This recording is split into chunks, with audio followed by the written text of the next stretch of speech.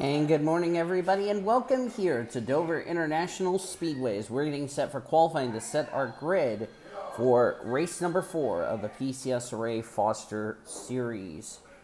As cars are currently appearing here onto pit road, and we're going to get started with our qualifying session. A couple of stories we'll get to during the course of the session. Some drivers have already started their first lap time. That's because their pit stall was behind the start-finish line. And we're going to start with CJ Bracken in the 5. In the Valvoline car this week, of course, ignored says first lap. It's because his pit stall was behind the start-finish line. So after he crosses this lap, it will be his actual first-time lap.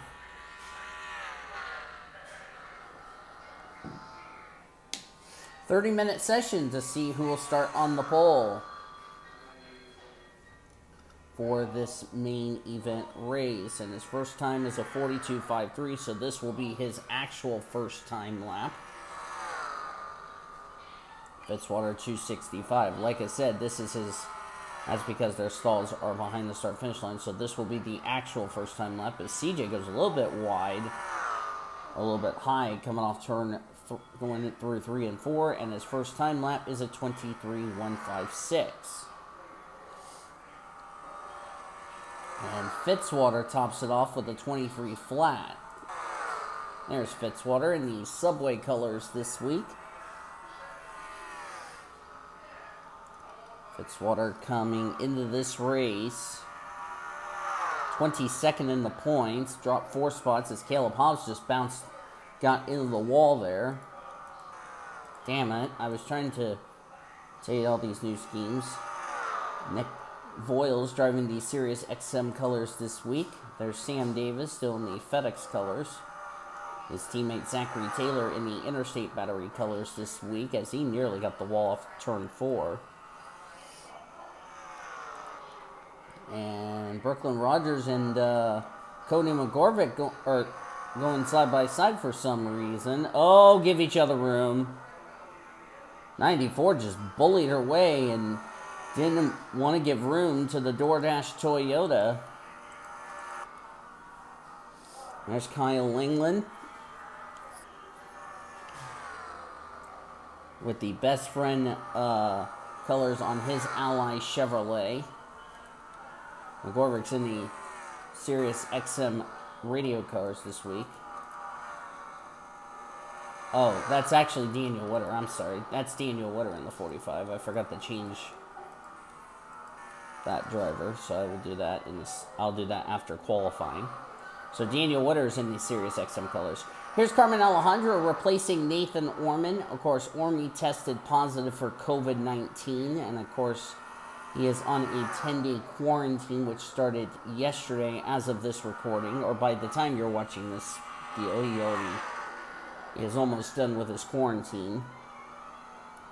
Alejandra originally failed to qualify, but because they needed a driver for the 24, she had to come in and fill in for Ormy. Ormy will still get the points that Alejandro was scoring in this weekend. Jared Underhill in the King's Hawaiian car. There's McGorvick. Nick Voiles in the 20. There's Kate Anderson, the 2. Chase Brooks in the 15. There's Brooklyn. There's Daniel Witter going to pit road, sorry.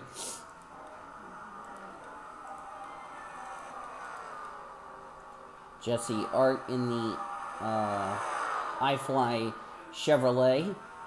Jesse was second in points last week at Springfield, and she fell all the way down to 13th place in the points as Hartnett puts up the quickest time in the session. There's Heather Gallant, Scarlett Wallace there, CJ Bracken. Jessica Shelton running the Kelly Blue Book colors this week on her number 9 machine. Jackie Tang's in the DeWalt DeWalt colors. Ryan Boyer, who raced his way into today's race via the non-charter event.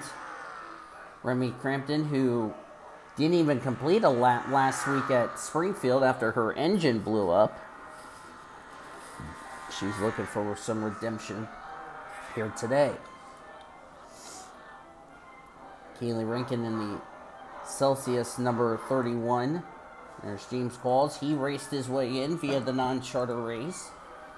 Tori Gossin, 38, in the Southeastern Equipment and Supplier Inc. Ford Mustang out of Front Row Motorsports. Fitzy going back out on the track.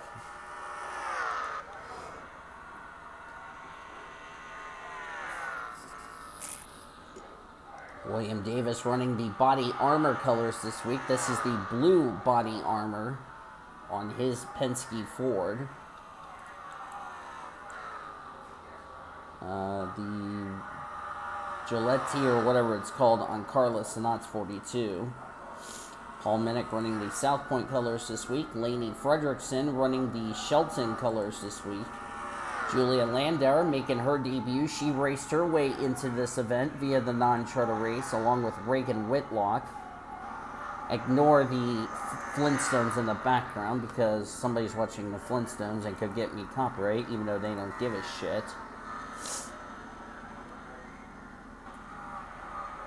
Seth Cole, who also raced his way into this race via the non-charter race yesterday. Jimmy Pintor back here. There's Kate Anderson. That's Cody McGorvick. Of course, I forgot I had two Cody McGorvicks. One of them should have been Daniel Witter, which that's her in the 45. I will fix it after the session.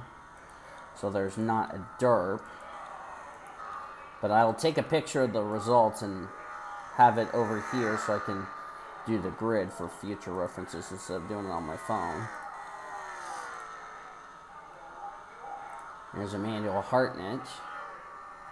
By the way, Kaylee Rankin came into this race as your points leader. This is the guy who's trying to run her down for the points lead. That's Emmanuel Hartnett. And Kaylee Rankin is 22nd. So she would start mid-pack. And of course, with Carmen Alejandro running the 24 car, as we had a wreck on the front straightaway. I don't know where who caused the spin, but whoever it was kept it going. I wonder if it was Jared Underhill. Hopefully it wasn't Jared Underhill. No, Jared was coming out of the pits. I don't know where the smoke came from.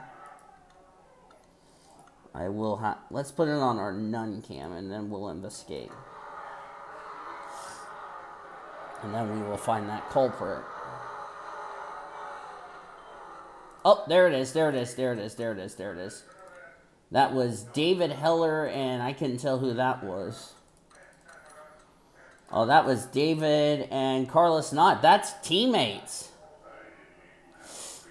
And Carla just got loose. Doesn't look like the damage is too bad on either of those cars as we're back to live action. Looks like a little fender. Looks like a little bit of damage to the rear fender, but not too much for them to go to a backup. There's Daniel Witter. I will change it. I will change that to Daniel Witter after the session is done. Now, I was going to mention about the 24. Now that we brought this discussion up, since the 24 is being filled in, the thing is Nathan Orman practiced this car, and as looks like Alejandro's 38th quick. Nathan Orman practiced this car, wasn't feeling well. Ended up going to the doctor and found out he tested positive for COVID-19. He is currently isolating, and I also found out, of course, he did get the booster, but because this is a driver change on the 24. The car will have to go to the rear of the field because of a driver change. Even though Carmen Alejandro is currently 38th quickest, so it really would have not mattered anyway because Alejandro would have started at the rear anyway. So as Jared Underhill getting a little tight, currently 27th quickest. But remember, Carmen Alejandro is the only driver that will have to go the rear of the field because of a driver change. But if I'm Carmen Alejandro and I haven't been in that 24 car all weekend, then there you go. At least she knows these next-gen cars, so she's not cold turkey. If you know what I mean. There's Sean Art in the 99. Sean Art comes into this race 29th in the point standings. After a rough race last week at the Springfield, gained 3 spots. Cody McGorvick comes in that critical 30th position in the points. Sean's trying to overcome what has been a somewhat of a slow start to the year for the Texan. Of course, his sister going to victory lane a couple of weeks ago at Rockingham, North Carolina. Right now, the 24 is currently 38th quickest, so the 24 would have started at the rear anyway.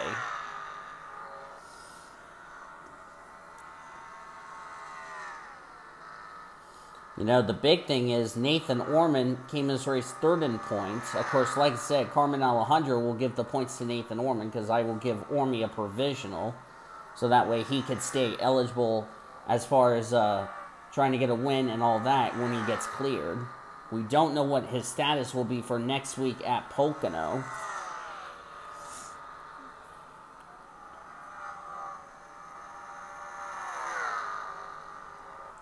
I do wish Huggable Ormy the best of luck.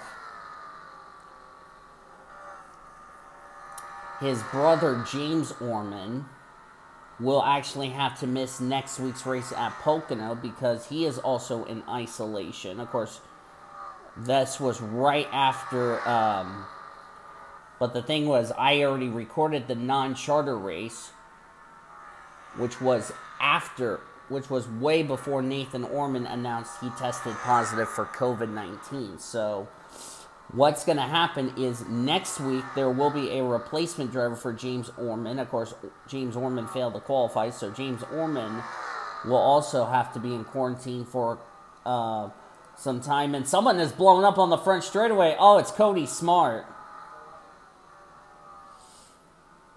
And Cody will have to go to the rear of the field. That's an engine that went kaboom on his Fastenal Ford.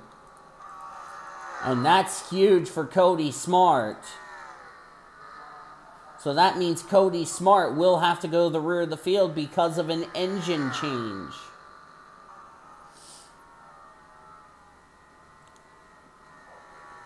Good grief. And the other big thing is with Rick Witt not making the field, Ormy came in this race 3rd in points. Rick Witt, who was 8th in points, failed to qualify. This is good for a number of drivers behind Rick Witt in the points for them to take advantage today and get themselves in the top 10 in the points. Because remember, Rick Witt's going to continue to drop through the standings like a rock. So we're looking at CJ Bracken, who will be moving up to the 14th position. Reagan Whitlock would qualify in the top 10, so that's pretty good for Reagan. Reagan, the Tails brother. Jesse and Sean not having a good qualifying. Fortunately for the both of them, they will be moving up at least 2 spots. Caleb Hobbs would start 40th, with the 24 going to the rear due to a driver change, and the 17 going to the rear due to an engine change. As Tori Gossett came into her pit stall weird, and Allison Liera had to go behind the wall. There she is. What happened to Allie? She must have gotten the wall. Yeah, she must have hit the... Yeah, she did get the wall, so... Okay. But the team quickly repaired that car and sent her back out as far as that's concerned. So Allie will not go to a backup car. Oh, we got a crash. We got a crash. Oh, it's Brooklyn Rogers. Oh, CJ Bracken got a piece of it. Oh, Daniel Witter was collected. Damn it. I need to go to...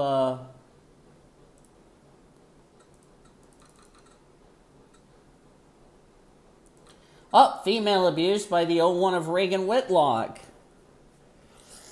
That, or Daniel Witter not paying any attention, not realizing the Bass Pro Shop Chevy was there.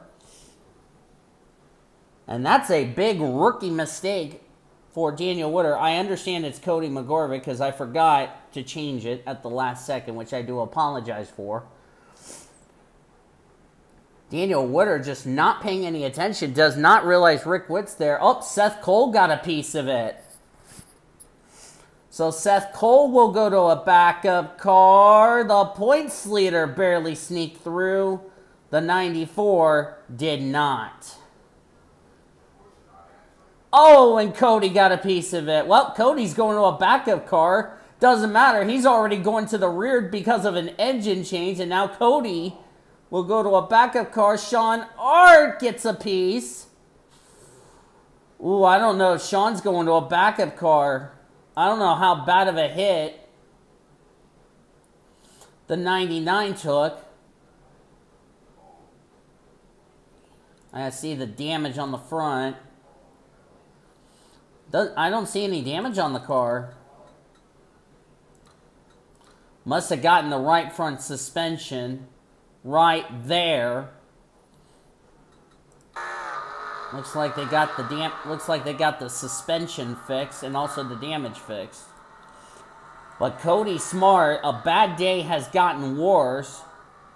And the 45 will no doubtedly be asked to see the officials after the after this session, asked what on bloody earth that was all about. Cody Smart got a double whammy. His engine blew up, so he was going to the back for an engine change. Now he gets involved in this incident, and now he has to go to a backup car. So Cody's already going to the rear anyway. Seth Cole, on the other hand, is going to the rear because of a backup car, and we got another crash on the front straightaway, and it's Lainey Fredrickson. And she got hooked by David Heller. That's female abuse for David. Or, it looked like the 7 just lost it. 7 car lost it before David got to her. And in the inside wall went the Shelton Chevrolet. Not Jessica Shelton, the sponsor Shelton, to clarify.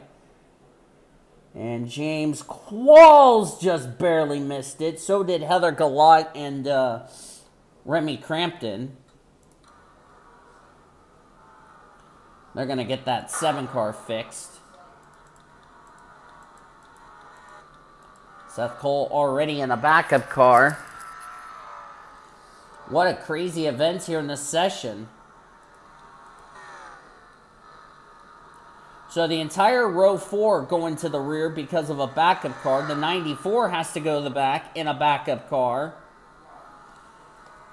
The 99, we're being told, had to go to a backup car because it damaged the suspension. But to be fair, Sean wasn't going to qualify that well, so it really didn't matter to Sean because Sean was already going to the rear, was already going to start the rear of the field anyway because of his deal, and along with the 45 and the 24. So right now, 6 drivers. That would be Brooklyn Rogers, Seth Cole, Cody Smart, Sean Arndt, Nathan Orman, and Daniel Witter having to go to the back, had to go to the rear. That was nearly close between Qualls and Whitlock. That could have been big. That could have been 7 and 8 right there. But back to my point, Witter, so Seth Cole, getting back on topic here, Seth Cole, Cody Smart, and Brooklyn Rogers will have to go to the rear. The other 3 would be Sean Art, Carmen Alejandro, and Daniel Witter. Here's the only difference. Witter, Art, and Sean Art just gained some spots. He's up to 30th. Sean Art, Witter, and Alejandro, they were already starting at the back of the field anyway, so it really would have not mattered to either of them because they were going to go to the back. They were going to start the back anyway. There's Cody Smart in a backup engine and a backup car, and will be starting at the rear of the field.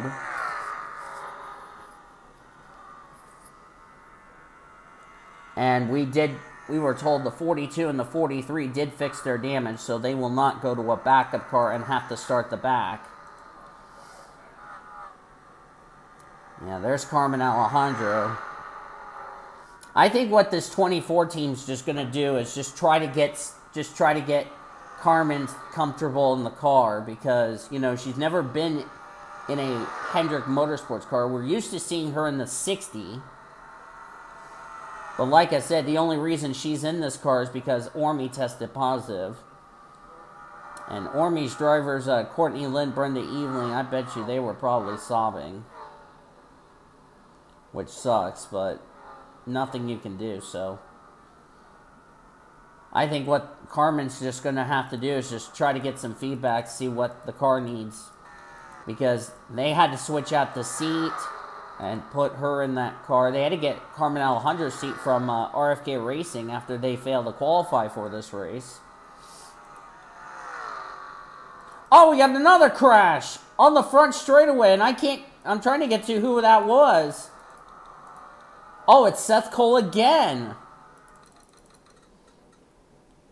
Boy, Mr. NNSCRA's getting abused today here in qualifying. We haven't even gotten to the race. Oh, Jackie Tang got the wall, and Kate Anderson did a good job missing the 25, and Seth Cole's having a miserable qualifying session. And now he's heading to pit road to get his damage repaired. Remember, Seth Cole's already in a backup car. I see some right side damage on Zachary Taylor's Interstate Batteries Toyota. Taylor's been very disappointed in his start this season as he nearly chopped off Sam Davis. Easy there, Taylor. That's your teammate right there.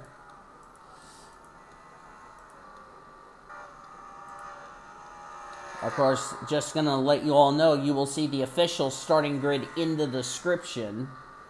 It doesn't matter what I show you on Score Force. We got another incident. Someone spun out, and I don't know who it was. I couldn't make it out. Let's put it on our Nun cam. We can investigate this one. Boy, we have spins, and we haven't even started the race. Oh, it's Chase Brooks in the 15. And he got hooked by Q-Man. And I believe this was a case Chase Brooks was trying to get to pit road. Quentin Moore was not going to let him get to pit road, so.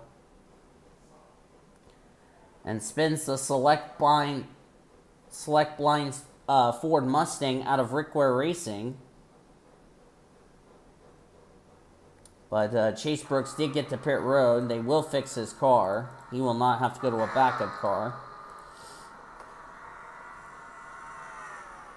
Boy, what a chaotic session that is. Cody Smart, we know, going to the rear. Seth Cole's going to the back in a backup car. The 94's going to the back in a backup car. Sean Art had to go to a backup car after he had damage to the suspension, but he's not qualifying really well. And then Daniel Witter, who's been asked to see the officials after this session for that stupid move. Even if they penalize her and send her to the back, it would not make a bit of a difference, if you know what I mean. And then, of course, Carmen Alejandro replacing Nathan Orman. She was already going to start the rear of the field anyway, so it really would have not mattered for that rookie. As I saw somebody disappear coming in the pits. Oh, that's the Damn it. That's the 42 Sonat. She got the wall. Yep, she got the wall. So...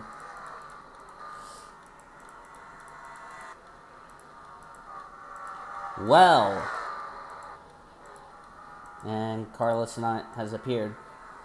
Of course, Brooklyn Rogers, Cody Smart, Seth Cole, Sean Art, and Daniel Witter will all have to visit the Infield Care Center after this session.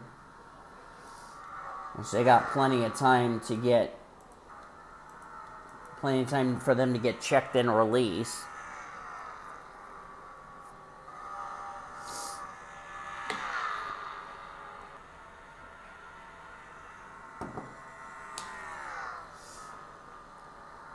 So right now, looking like Witter and Alejandro will be on the final row of the grid. Sean will start 40th.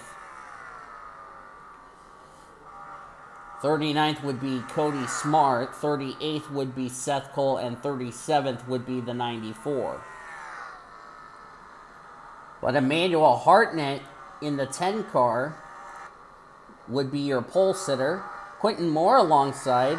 Row 2, how about this? Julia Landauer and Noah Platts will make up row 2. Row 3 will be David Heller and the 3 of Shane Lake. This would be Shane Lake's best qualifying of the season. Because remember, a number 3 drivers ahead of Shane Lake have to go to the back in a backup car, or in Cody Smart's case, backup car and a backup engine. So Shane Lake's going to have some good starting track position for this race.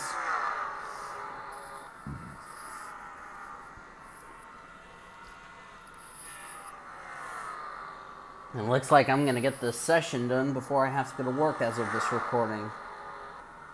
Hooray for me.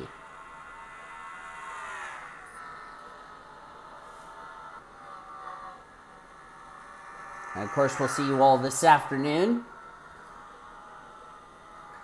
as we'll have the race live stream here on YouTube. As we'll go 100 laps. These drivers will have to make a pit stop in this 100-lap race. And like I said, with third in points out due to COVID-19, but Ormy's still going to get the points from the Alejandro machine, which will really wreak havoc on the points. 8th in points DNQ'd. We've already are going to have a point shaker up there heading into next weekend. The thing is, Emmanuel Hartnett, he comes in this race second in the points, 50 points back of the points leader, Kaylee Rankin. And Kaylee, as of now, would be 25th. But with 3 drivers with 3 drivers in the top 10 having to go to a backup car, or in Cody's case, a backup car and an engine change, it's going to make things a little bit complicated. And she would start 22nd. Yes, she would start 22nd. Fitzwater not having a good qualifying session as of now, with the 3 drivers going to the back. Fitzy would be starting not 37th, he would be starting in the 34th position, right where Kyle Langland is. As we're coming to a minute to go in this qualifying session.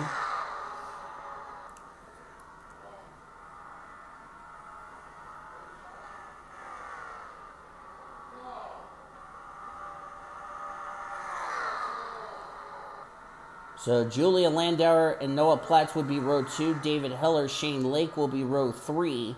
Row 4, Ian Griffith and Ryan Boyer. Row 5 will be Reagan Whitlock and James Qualls. That would be your official top 10. Like I said, I will have the starting grid in the description below, so you guys can know where you are officially are starting and not having to rely on this.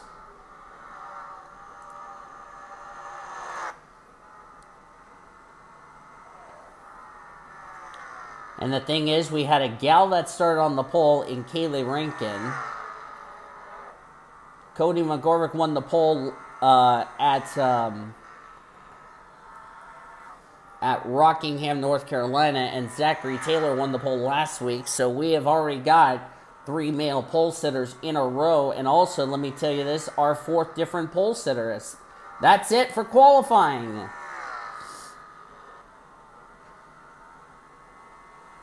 Emmanuel Hartnett, as the red and black flags mean this session is done. These drivers will now, for those that had to go to a backup car, will head to the infield care center.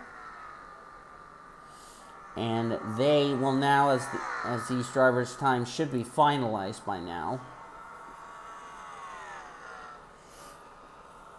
And like I said, with three drivers inside the top 10 having to go to a backup car and having to start the rear of the field, I'll just put it on pit lane 1. And that will do it, ladies and gentlemen. Emmanuel Hartnett, the pole sitter. And here's the funny part. The top 2 in the points have now scored a pole. Rankin and Hartnett. Good job. Quentin Moore will start 2nd. Julia Landauer 3rd. Noah Platts will start 4th. David Heller will start 5th. 6th will be Shane Lake. 7th, Ian Griffith. Ryan Boyer 8th. 9th will be Reagan Whitlock and James Qualls in 10th. As you look on down through the rest of the qualifying results, as I said, 6 cars will be going to the rear. Fitzwater will start 34th. Kyle will start 31st. Or no, Kyle... Or actually, yeah. No, let me see. No, Fitzy will start 33rd because Sean Art has to go to the back because he had damage to the suspension on his car. So Fitzy will start 33rd. Like I said, I will have the official starting grid in the description so you guys know where you guys are starting. But I'm seeing some big names here running in the points. 24 car, 3rd in points. Jessica Shelton, this is not a good qualifying effort for her. The good news is she is going to leapfrog all of those drivers who had to go to the back. And Caleb Hobbs, not surprising to see him slowest in this session, but he will be starting 36th, and Shelton will start 35th due to the 6 drivers that had to go to the rear in a backup machine, or in Cody's case, a backup car and a backup engine. So there you go. But that's going to do it here from from Dover. Good job, Royals. You just butchered that. If you enjoyed this qualifying session, be sure to give this video a like. Subscribe to become part of the PCSRA crew today. We showed your qualifying results. We'll see you this afternoon for the main event race on YouTube. But until then, Ivan Needeville signing off as you've been watching another broadcast of the PCSRA, the best in our racing since 2017. Can Emmanuel Hartnett turn his pole into a victory? You'll find out this afternoon. So until then,